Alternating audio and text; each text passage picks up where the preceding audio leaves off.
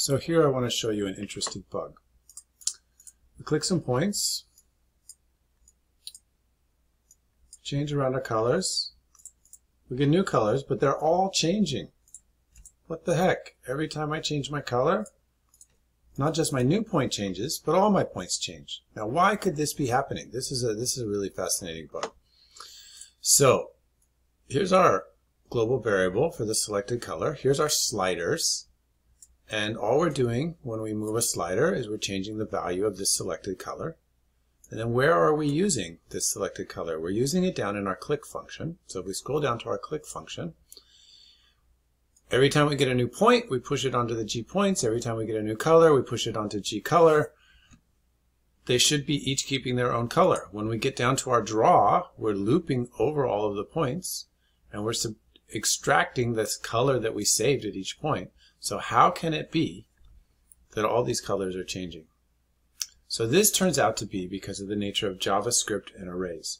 So after much debugging, because I'm coming from another programming language, I found out that the copying of arrays, because this is an array, we've declared this thing, when we declared gSelectedColor, this thing is an array type that we're keeping here. It's not a single element like a single floating value. Is copied by pointer. So when we push this gSelectedColor, we're really pushing a pointer to the selected color. So then later when we come and change the selected color, all of the pointers in the list that we're creating here all change together. So the problem is we don't want to push a reference or a pointer to this array. We really want to make a copy of all the elements in the array and make it. So there's a couple of ways to achieve this in JavaScript. So I've already got those put here because I was debugging. So here's one way. You add this .slice. So if you're not coming from JavaScript, which I wasn't, this means nothing to you. But if you Google some web pages, you'll see what it does. And it has some additional functions if you put parameters. But for our purposes here, it forces a copy of all the elements in the array. So let's see what happens if we do this. So here's our colors.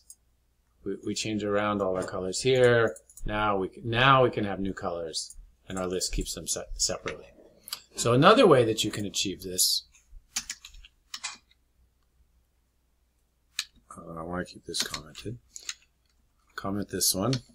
Another way we can achieve this is to copy all of the elements separately, because if I copy a float value, that copies by value. So here I've extracted the first 0, 1, 2, 3 elements of the array, constructed a new array, right? This bracket is constructing a new array out of these elements, and then pushing that on.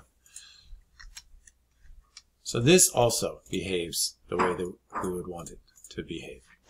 What doesn't work is just trying to copy the whole array, because we copy only the pointer to the array, and then everything goes haywire when we